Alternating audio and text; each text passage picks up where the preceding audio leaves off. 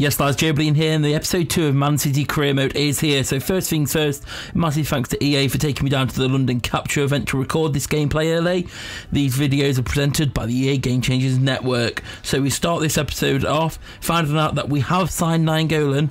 Nainggolan is in the side, 54 million. We've got 130 or so million to spend. I want to make two or three big additions to the squad. Man City squad don't need too much doing to it. They've got a pretty deep squad. I've got the main player I want. Anybody else is purely for vanity, really. We've got some good players. I just want to add a little bit of impact to myself. So we signed berrigan as well as a youth for one of the targets, and just because I like that player in real life, and hopefully give him a little game here or there. John Stones was moaning because I didn't start him. Mate, ajmw and company are better than you. I'm going to be training you all season, and you will get your chances. I'm just going with ajmw and company as my first choice predominantly. Company's probably going to get injured at some point anyway, you know what he's like.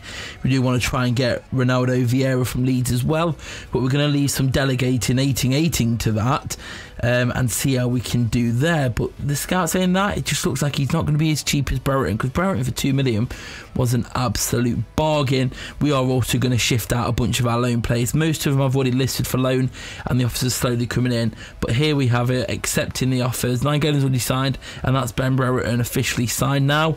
9,700 a week, not too bad. 66 rated, but he's got a lot of potential in him.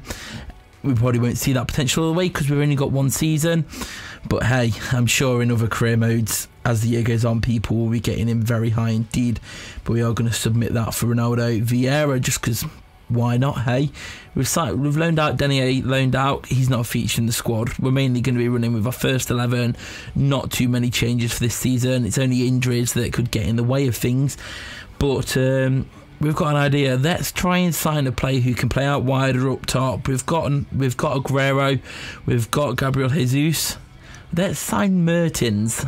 I'd fancy a bit of Mertens in the side. We can play him out wide, we can play him in the middle if required. I'd mainly play him out on the left with Sterling on the right. I like Sane, but I want someone who's already a little bit more established than Sane, because why not? We've got the money to spend, so let's spend it. We're going to delegate out here for Ronaldo Vieira. Going to offer him his weight. He's at 3 million. We should get him just a little bit more than this, and then. So what we're putting in again here, sorry, it's just I recorded all this over this weekend, coming back to do it a little bit later. What did we put in? 4 million we thought would go up to there. That should be fair. Berrigan, he was 1.2, we got him for 2.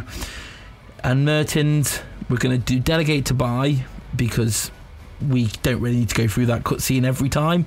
The cutscene is nice when you see it the first few times, but then after a bit you kind of just want to get the player signed and move on. If anything, the cutscenes are better for like career mode watching, but after a while I'm sure you'll probably agree, after you've signed a few players you kind of just want to get it over with.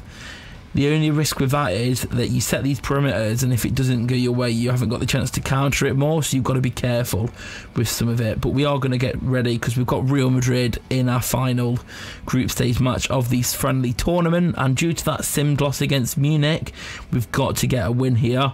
If we don't get a win, we're out, and we're not getting as much prize money as we would have wanted. So we've signed Nainggolan for that holding role. We're going to play Jesus out wide for a bit, just because I like using Jesus. He's got the 5-star skills. I do mainly use only a couple of the 4-star skills, but it's nice to have a 5-star skiller, and we want to get him trained up and improved, don't we? So why not get some squad rotation going on, all that good stuff. But yeah, 4-3-3 holding we're going to start with. We may at some stage move to a 4-3-3 attack with a cam instead of a CDM, because Nainggolan is not a proper CDM. He's more of a centre mid to go forward, backwards, down, left, right, wherever you want. But you see there, Munich on 6 points, Juventus on 3 points, ourselves on 3 points, and Madrid surprisingly on 0 points. So not the best starts for Madrid in this friendly tournament, but we're raring to go. We want to get a win in the bag and progress to the next stage, because prize money helps. Some of it will go to the transfer funds just to make their movements a little bit easier for us. But we start off quite nicely. Now we're in the 4-3-3 instead of the 5 at the back. We do want to use a lot of wing play. We want to get Sterling involved, trying to thread the ball through. I do like to play wing play, and Man City have got the right players to be able to play wing play. Sterling is a very good player on this game. Nice explosive pace of energy. He's got some nice skills and ball control, and he narrowly misses 27 minutes in. Got game still 0-0, and at the stroke of half time, Madrid do have an attack with De Thomas knocking it to Ronaldo, who can't quite get there, and we do manage to clear the ball quite comfortably in the end to blow the whistle for half time. Not too much to report on in that first half. Pretty boring, closely contested, middle of the park game. We are going to make some changes on the 60th minute, bring some life into it. Silva, Sane, Danilo, Stones all coming on, get some rotation in there, get some fresh legs. Hopefully we can assault Sane. We want to assault from out wide. Stones decides to have a little bit of a run, gets into the box. He's going to try and cut it across to Aguero, but it's well defended out, and the danger is eventually cleared. We just can't clear. But before that, it does come back in, and we get a foul on the edge of the box, and I'm thinking, right, I'm rusty with free kicks. Let's see what we can do.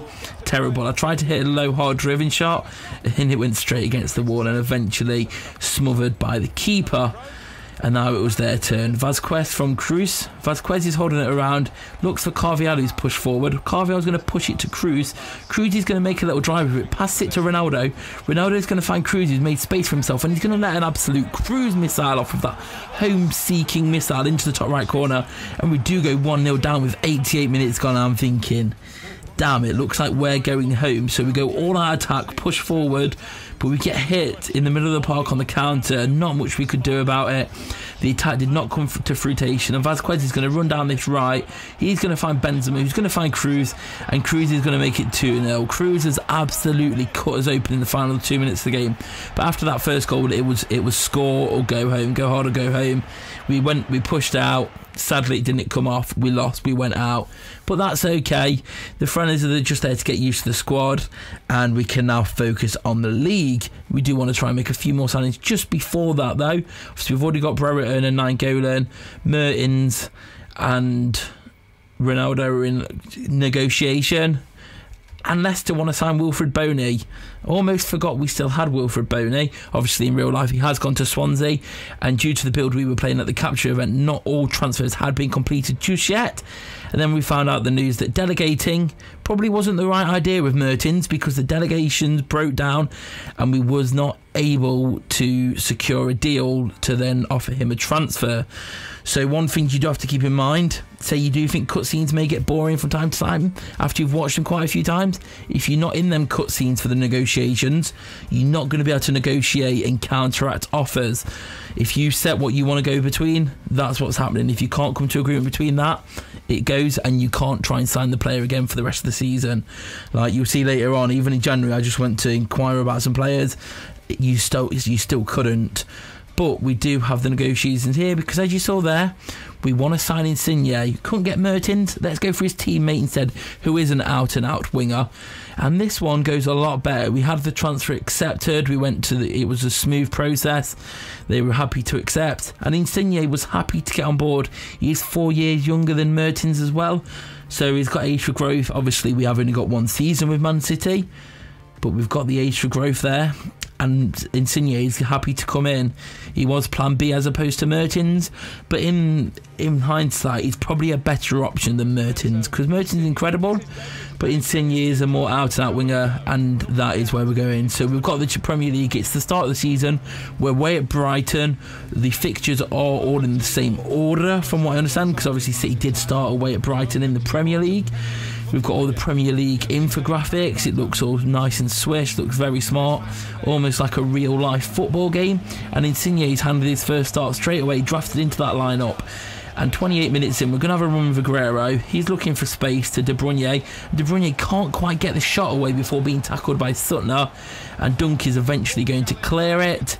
The goal stayed 0-0. It was a very tough opening game. Rainy night away at Brighton. Brighton's first game in the Premier League after coming up last season.